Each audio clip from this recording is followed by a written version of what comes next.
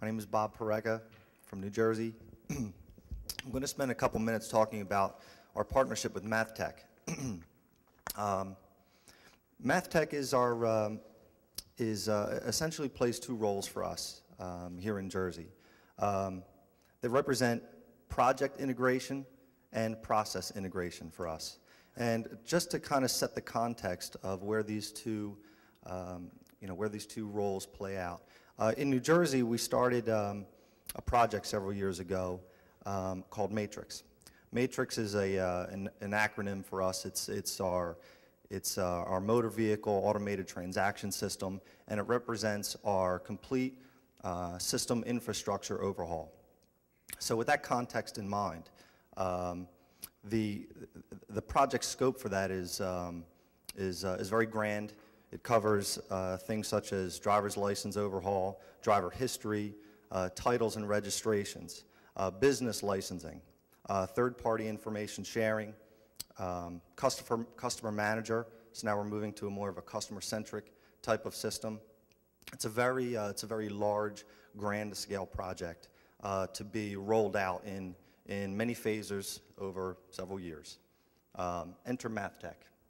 MathTech is our partner in crime on this, and basically what they do is they do project integration and process integration, and they help not only with the technical pieces of this project, but also the soft pieces. Soft pieces meaning how a project integrates with the people, how it changes the business process. What does a daily frontline worker have to do to go from old process to new process? That's what MathTech does. They help us bridge the gap. You know, when we speak of motor vehicle services, we're a very lean organization. We're very efficient in how we produce the volume of transactions that we do. But when we enter into a system integration or an infrastructure overhaul, that represents a piece of our business where it's difficult now to essentially stop what you're doing and work on this project. And MathTech fills that void for us. They help us bridge that gap between operations and project. So that kind of sets the stage for MathTech as a partnership for New Jersey. In this case, we're going to talk about the first rollout, phase one of Matrix. And phase one of Matrix deals with something very specific. It's front counter document imaging solution. Now that's basically taking all of our document requirements for the state of New Jersey as a motor vehicle space. One of our main objectives is to be the custodian of record, and it's a big responsibility for any motor vehicle agency to maintain all of those records and to be able to retrieve them on the back end. So phase one of Matrix is now taking the old business model and taking that into a digital age to efficiently capture supporting documents at the front counter, which covers many aspects of business requirements, audit requirements, and in the future, Real ID requirements, as we will now need to scan all source documents for identification purposes. Now here's a snapshot of the old process, and it's fairly cumbersome, but it's what we had. If you look at the top center there, you're looking at the process transaction. This is the front end worker at our agencies taking documents, and then they will go back and copy paperwork and attach a cover sheet to this paperwork. So that's a manual process. Then they'll take it back to the customer, and then it enters into the back end of our system. That's where it gets boxed up, paperwork gets transferred, documents go to a central office. There they're received and they're stored for X period of time. Then they're reviewed, prepped, and scanned, and then they're created in microfilm form. And then they're ready for retrieval after they're in microfilm form. And there's a certain period of time that takes. It's just a natural progression. Now this is where I'm going to hand the mic over to Steve Young, who's going to talk about the next phases of this. Now what's not included in this old process is the document retrieval end of it. Motor Vehicles is in the business of now providing this information to be retrieved by lawyers and law enforcement for X number of reasons, and that itself is a very cumbersome process. So, Steve, I'm going to give you the mic, and you can say what we do now. Okay. Thanks, Bob. So I'm going to move to the next slide after Bob's just reviewed what the current process is, and the next slide we want to show you is what the new process now looks like. Bob and I were looking at this morning, and Bob said, "Oh, that's the boring slide." And I suppose if you like process arrows and a lot of different steps, then this is definitely boring. But of course, it's boring in a good way, as Bob said.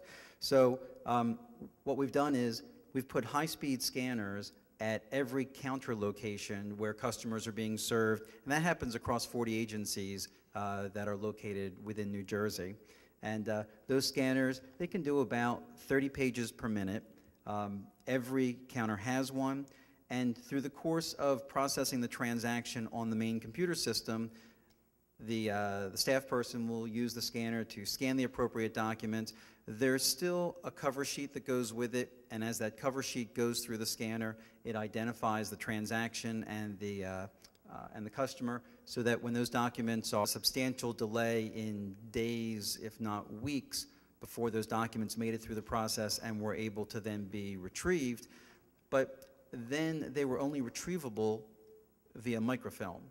Now they're retrievable electronically, and they're retrievable through many locations throughout motor vehicles throughout the state, not just by the department that has the racks of microfilm.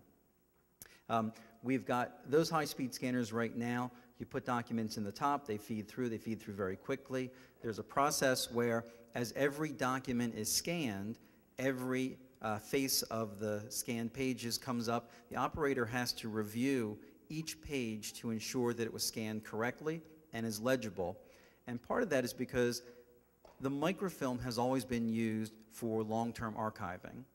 And that was always deemed by the state's archiving standards as the best way to archive them. But if you go through a process and get your system certified and you include the process steps to review each scanned page as it's being completed, then you can get your digital system certified for long-term archiving also, which of course was the goal here, to remove the microfilming. What was the impact on staff with the devices and scanning and upfront document? Well, I think we had a lot of reactions from staff. Despite all your best efforts to train, some staff looked at it and didn't even flinch. Some staff were, more hesitant to take it on and were convinced that it was going to be a very substantial burden to the process. One of the things that we did was made sure that we trained champions in each agency so that there was someone there to be a positive voice and say, we can do this, it can get done, and you can see your peers are all doing it, and eventually you work through those things. So a combination of training, a combination of communications gets you through that. But I think probably everyone's aware that there's such a wide range of computer literate skills in the field, you're going to have a number of reactions. There's a question in the back.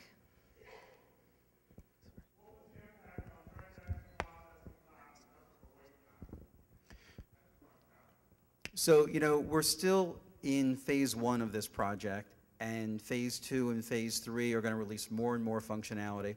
But, one of the interesting observations that we had so far was that, you can imagine you're the agent, you're typing on the computer system, you're filling out a registration transaction, and what we saw pretty quickly was that those who were getting it would come over to the scanner, put the documents in, hit the button, and as those documents were scanning, because that's 20, 30 seconds while those documents feed through the scanner, while that was happening, they would go back to the screen and finish their transaction. So at this point in time, we have not seen anything substantial in terms of changes in transaction time, certainly changes in overall wait time, and that's, it certainly was a concern throughout the project. We tried that was the biggest concern, is what its impact was on customer wait time. But we've seen that it was not necessarily absorbed, but that effort was worked in tandem with with other effort. Like I can scan a document and at the same time talk to my customer. And so it really was a net zero as far as the impact.